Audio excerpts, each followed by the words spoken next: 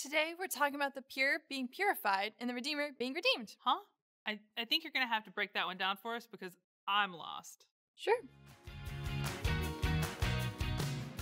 This week, we celebrate the Feast of the Holy Family, and we're going to take a look at the presentation of the child Jesus in the temple from Luke's Gospel. The Jewish law stated that 40 days after a woman gave birth to a son, she had to participate in a purification ritual. But I thought Mary was pure throughout her life. She didn't need to be purified. Yes, so their visit shows that she and Joseph were devout Jews. Another Jewish law stated that the firstborn son had to go through a rite of redemption.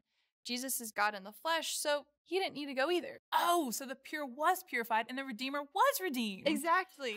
And there's so much more to this reading. We hear about God fulfilling promises to the prophet Simeon and the prophetess Anna, and then also things you wouldn't expect, like little baby Jesus being a sign of contradiction. And then Mary. But you're going to have to read that on your own because we're running out of time.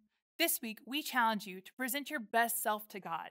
Maybe by trying to go to a daily mass sometime this week. And we'll see you here next week right here on The Word on the Word. Bye.